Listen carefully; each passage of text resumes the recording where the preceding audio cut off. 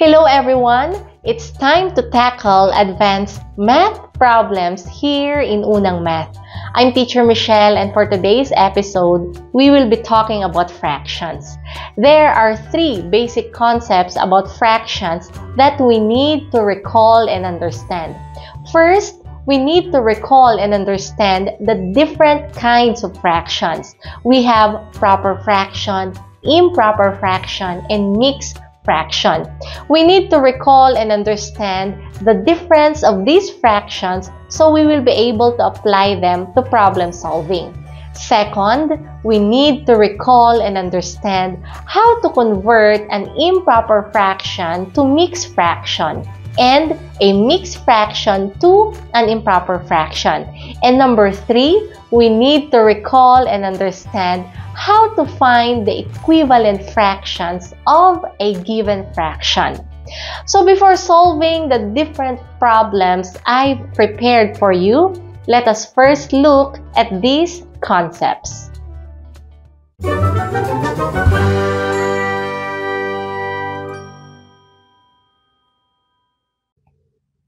Let us recall and understand the three basic concepts about fractions. Simulan natin sa different kinds of fractions. Okay, we have proper fraction, improper fraction, and mixed fraction. Kapag sinabing proper fraction, numerator is smaller than the denominator. Okay, example, 1/2, 2/3. 4/5. So, ang numerator is smaller than the denominator. So, that's proper fraction. Okay, we also have improper fraction. This time, ang numerator is equal to or greater than the denominator. Okay, example, 4/3, 3/2, 5/4. So, ang numerator ay mas mataas kesa denominator. Or, it's also an improper fraction kung ang numerator is equal to the denominator, like 8/8. Okay, we also have mixed fraction. Kapag sinabing mixed fraction, combination ito ng whole number and proper fraction. Example, whole number 1 and a proper fraction na 1/2. So, it's 1 and 1/2. Okay, whole number na 2 and a proper fraction na 2/3. So, we have 2 and 2/3. Whole number 3 and a proper fraction na 3/5. So, 3 and 3/5. Okay, how about ang 4 and 2/2? Is it a mixed fraction? Okay, ang sagot po dito ay hindi. Dahil ang 2/2 ay improper fraction. So, 4 and 2/2 ay hindi mixed fraction. Okay, punta naman tayo sa concept on how to convert an improper fraction to mixed fraction and vice versa. Okay, example, we have here 15/4 at ito ay improper fraction. Mas mataas ang numerator sa denominator. So, para ma-convert ito to mixed fraction, we will do division. So, ang 15 ang magiging dividend at ang 4 ang magiging divisor. So, 15 divided by 4, 3. 3 times 4, 12. 15 minus 12, 3. So, ang mixed fraction ay, okay, 3 and 3/4. Okay, this time, a mixed fraction naman, i-convert natin to improper fraction. So, 2 and 3/5. 5 times ang 2, this is 10. And then 10, okay, plus 3, it's 13. Ang magiging denominator ay 5. So, we have 13/5. Okay, and lastly, ang concept na kailangan nating i-recall at intindihin ay ang concept about equivalent fractions. Okay, paano natin kukunin or malalaman ang equivalent fractions ng isang fraction? Okay, halimbawa, ang 2/5. I-multiply lang natin ang numerator at denominator by the same number except 0. Okay, ang 2 na numerator, i-multiply natin sa 2. Ganun din sa denominator, i-multiply sa 2. So, it's 4/10.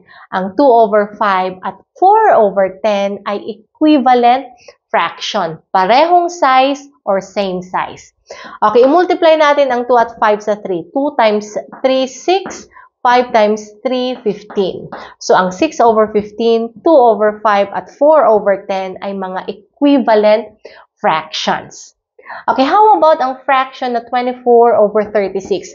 Ano-ano ang mga equivalent fractions nito? This time, gagamitin natin ang division.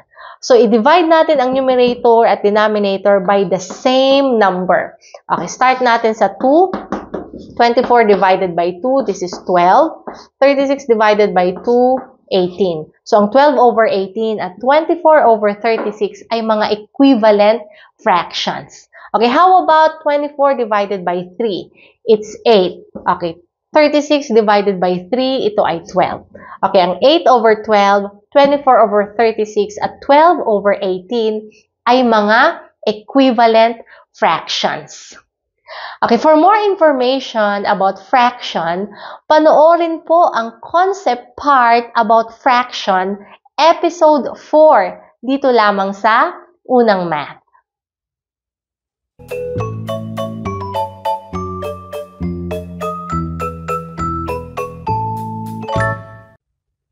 This time, we will solve simple problems involving fractions. Okay, simulan natin sa problem na ito. There are 3 number cards, 2, 7, and 5. Write down all the proper fractions, improper fractions, and mixed fractions with a 1-digit denominator that can be formed using these number cards. So, according sa problem na ito, kailangan nating isulat lahat ng mga proper fractions, improper fractions, and mixed fractions gamit ang mga number cards na 2, 7, at 5. At dapat, ang mga fractions na ito ay may 1-digit denominator.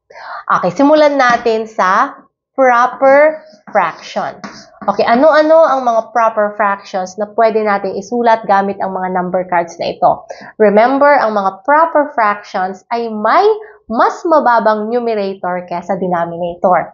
Okay, since this is a 1-digit denominator, isulat muna natin ang 2, 5, at 7 as denominator ng mga fractions. Kung 2 ang denominator ng fraction, okay, 5 or 7 ang magiging numerator. Ang 5 over 2 at 7 over 2 ay hindi proper fraction. So, tanggalin natin ito.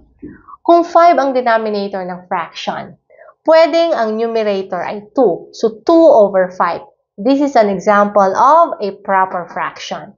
Okay, how about if ang denominator ay 7? Okay, ang numerator ay 5. So, 5 over 7, ito rin ay proper fraction. Okay, ano pa? 2 ang numerator at ang denominator ay 7. So, 2 over 7, this is also a proper fraction. So, meron tayong tatlong proper fractions. Okay, number 2, ano-ano naman ang mga improper fractions na pwede nating isulat gamit ang mga number cards na ito.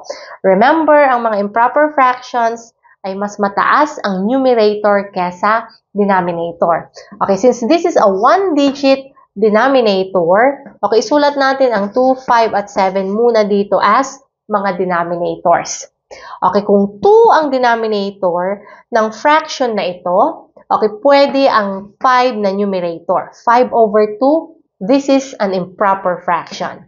Okay, kung 5 ang ating denominator, pwedeng 7 ang ating numerator. 7 over 5, ito rin ay improper fraction.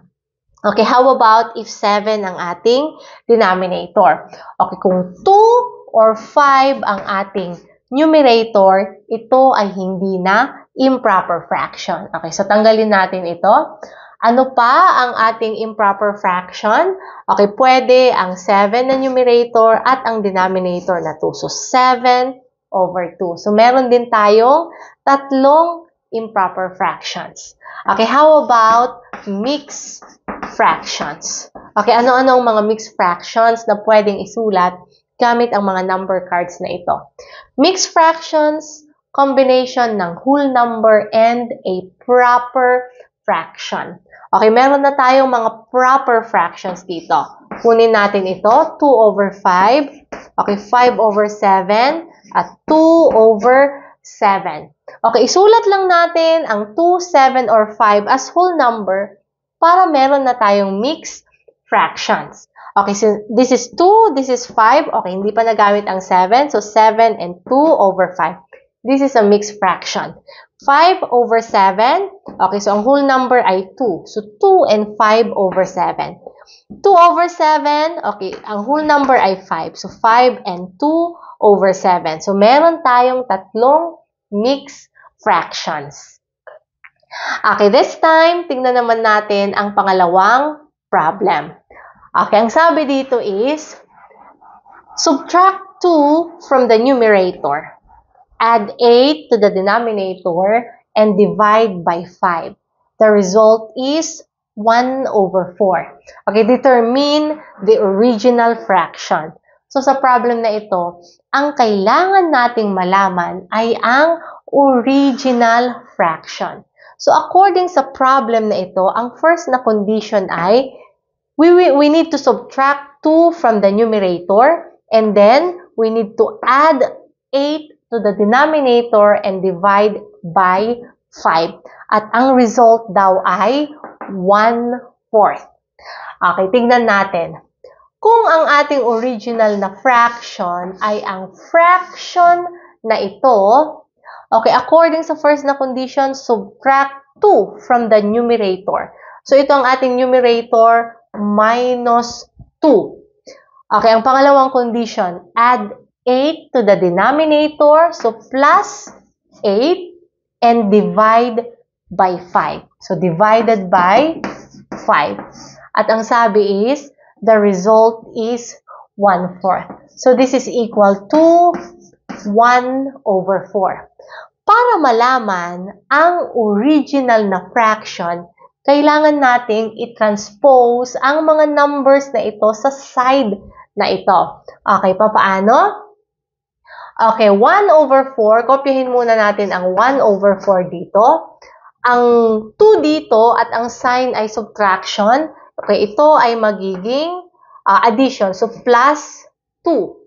Okay, how about ang 5 dito at ang sign ay division. So, ito ay magiging multiplication. So, times 5. Ang 8 at ang sign ay, or ang operation ay addition. So, ito ay magiging minus 8. Okay. So, para malaman ang original fraction, so, this is 1 plus 2, 3. 4 times ang 5, 20, minus 8, 12. So, ang ating original fraction ay 3 over 12.